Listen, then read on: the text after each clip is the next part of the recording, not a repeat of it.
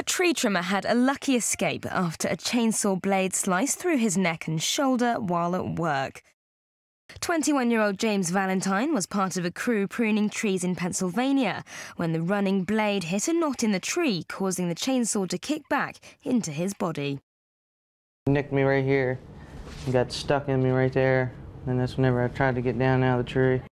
I felt it like I shut the saw off because it was in me, it was still running, and then I saw blood and I was just like, oh my gosh, you know, like what in the world? Luckily, the chainsaw missed a main artery and most of the damage was to his shoulder. In his case, blessedly, he'd missed every important structure, just had a little muscle, what we call muscle and soft tissue and skin, and we fixed that and repaired that, and he's done quite well. Could have been a lot worse, definitely. Definitely somebody was looking over me for sure. James is expected to make a full recovery, but it will take a few weeks to completely heal.